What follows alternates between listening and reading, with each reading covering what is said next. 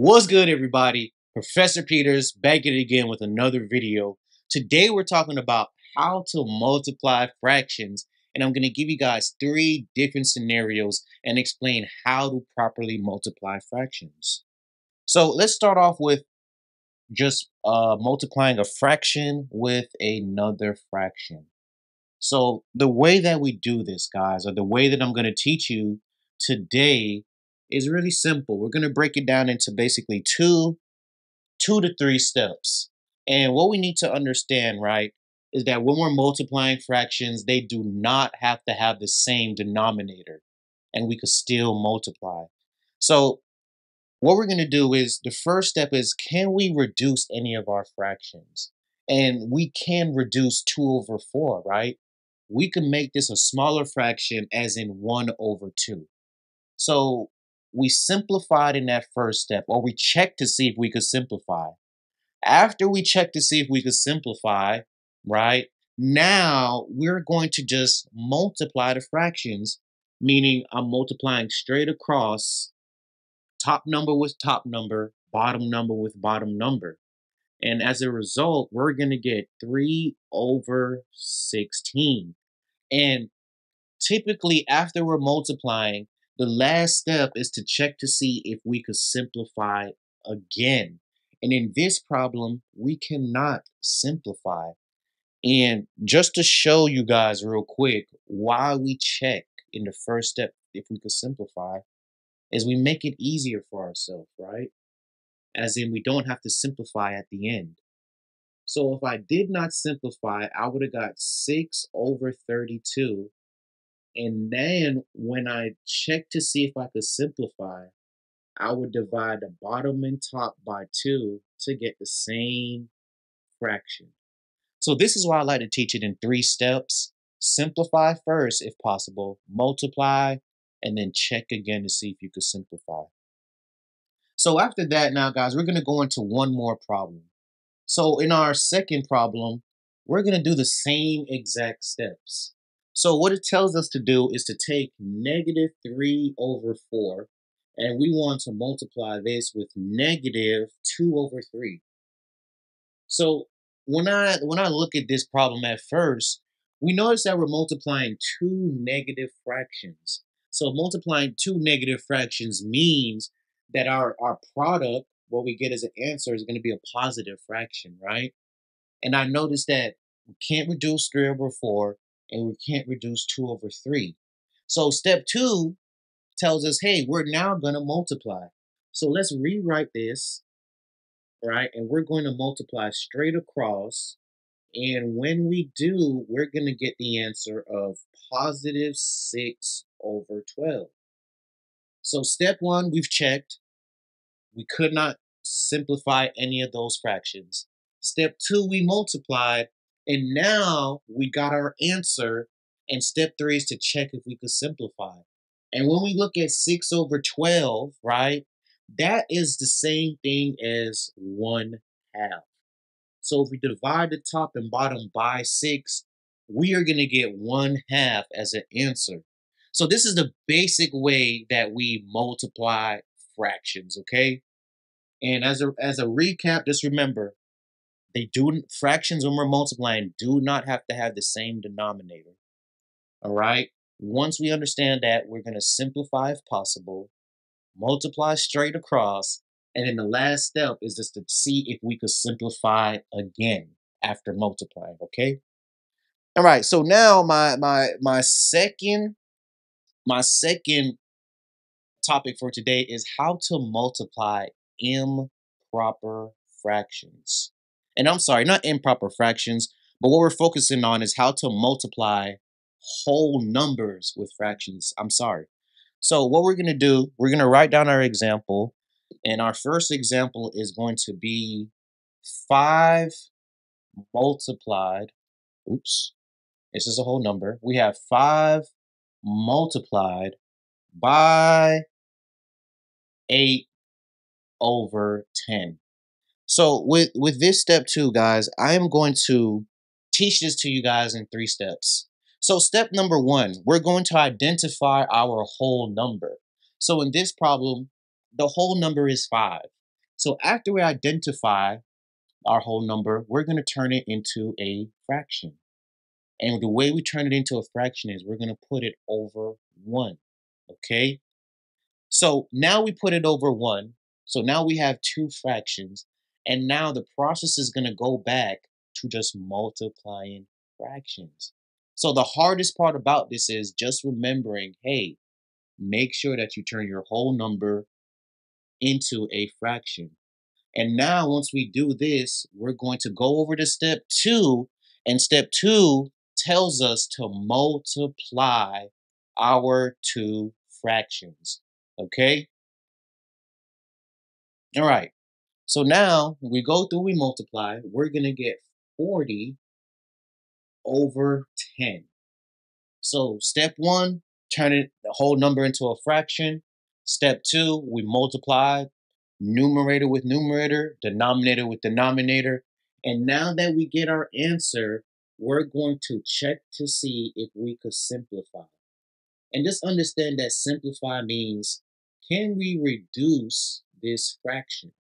And I know that 40 divided by 10 is just 4. So my final answer for this problem would just be 4.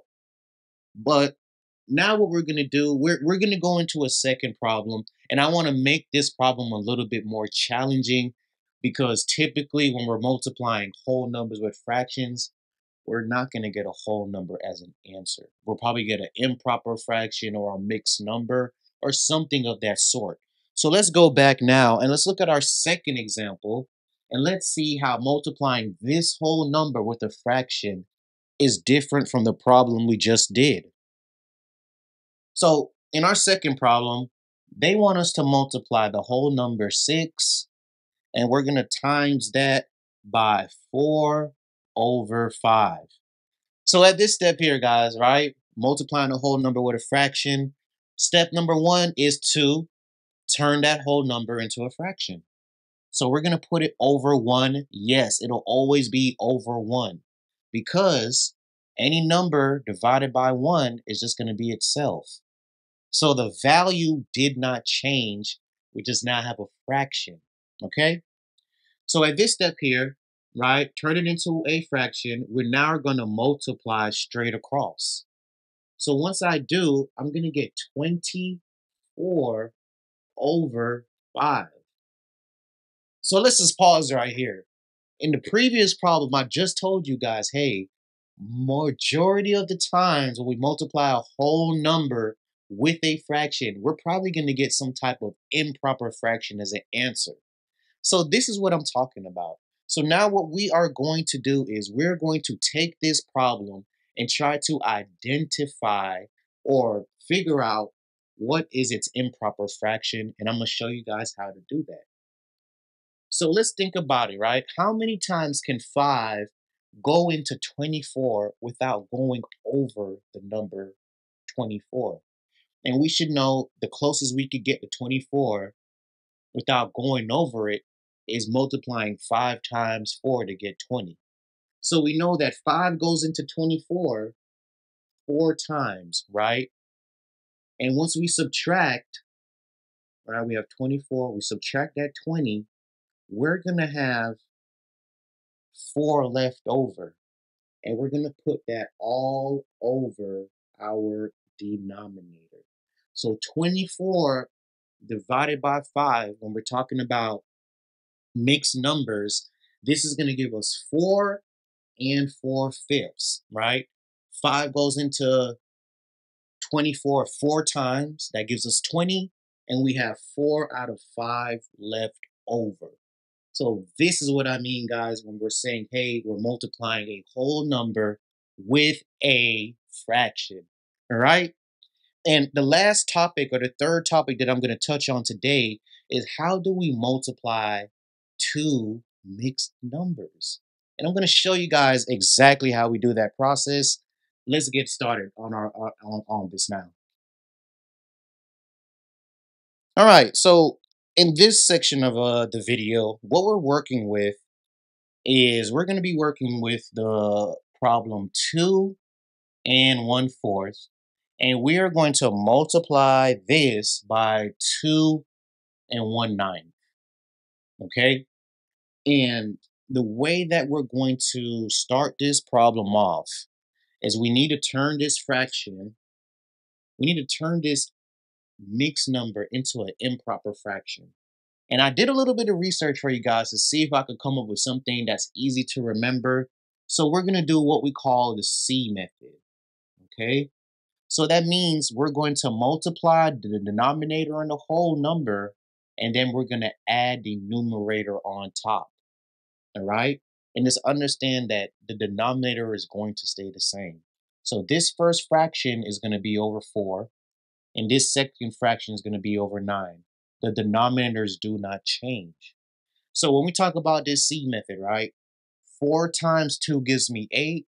8 plus 1 gives me 9. All right? So now this is an improper fraction. The values are the same. Now I'm going to do the same thing with 2 and 1/9. Right? Draw my C for the C method, multiply whole number and denominator, and then you add the top. So now we have 18 when we multiply, and then when we add 1, we're going to have 19. All right? So now we did the very first step when we're talking about multiplying mixed numbers. We turn both our fractions into improper fractions. Now at this step, we can multiply, right? But when it comes to multiplying, do we want to? Well, let's start right there. What I would suggest that we do is when we have large numbers like 19, is to try to see if we could cross cancel. So I could cross cancel with these nines and reduce this to 1 so that when we multiply straight across, it is easier for us to reduce the fraction. So what does Mr. Peters mean? Instead of doing 9 times 19, I'm going to do 1 times 19, and I'm going to get 19 as an answer. And this is all over 4 times 1, which is 4. All right. So now we've multiplied, and understand a lot of these steps are going to be repetitive, even if it's different type of problems. So now that we've multiplied, do you guys see how now we're going to have to simplify like in our previous two methods? Exactly. So now I'm saying to myself, how many times can 4 go into 19 without going over it? And we should know that 4 times 4, right? That's going to give us 16. So we know that 4 goes into 19 at least 4 times, and we're going to have 17, 18, 19. We're going to have 3 out of 4 left over. So once we simplify this fraction, reduce the fraction, however you want to, whatever word you want to use, the same thing, our answer should be 4 3/4, right? Because if we add one more, 20 over 4, that would just be 5. Right? If this is the 4 that's considered 1, that would be 5. So just please understand, guys, when we're talking about reducing fractions and simplifying and turning improper fractions into mixed numbers. So what we're going to do now, I'm going to do one more problem for practice, and then we're going to wrap our video up today. If you guys have enjoyed this video or enjoyed what we put out today, you found it helpful, we're going to ask that you smash the like button for us. Comment down below on anything that you guys found interesting in our video today. All right, so the last problem, right, we are going to have 1 2/3, and we're going to multiply this mixed number by 4 1/8. So rule number 1, we have two mixed numbers. We must turn them into improper fractions. So we utilize the C method, right? All right. So step 1, turn the mixed number into improper fraction. So 3 times 1 gives me 3. When we add 2, we're going to get 5 over 3. And we're going to multiply this by 4 times 8, which is 32, plus 1, which will be 33. And this is all over 8 because the denominators will not change during this process, okay? So now, after we have switch those fractions from mixed to improper. The next thing we want to do is multiply. But before we multiply, let's check to see if we can simplify. Because we want to work with smaller numbers if possible. So at this step right here, I noticed that I could cross cancel these two, right? So if I divide both of them by 3, I'll have a 1 down here and an 11 up here. So now when we multiply, those numbers that we're working with for the fraction are going to be so much smaller. So we get 5 times 11, which will give us 55. And this is all over 1 times 8, which is 8. Now remember, guys, we have an improper fraction, and we're not done with this problem, even though we multiplied the fraction. What we want to do at this instance is to now simplify by reducing. But just remember, right, 56 divided by 8 is equal to 7, right? So we know that when we're talking about reducing, we know that 8 could go into 55 at least 6 times, right? At least 6 times without going over 55. So what that means is we're trying to figure out what is left over. So from 55, we subtract 48. And what we're going to get is 7 as a remainder. So this would be our answer once we reduce our fraction. 6 and then 7 out of 8, right? If we go up to 56, then this would basically be 7, all right? So thank you guys for joining us today. This is our review on multiplying fractions. We hope you found this video helpful. If you did, smash the like button for us. Comment down below. We will probably introduce this or include this, I should say, on our live stream. Thank you guys so much for joining me today. I am Professor Peters.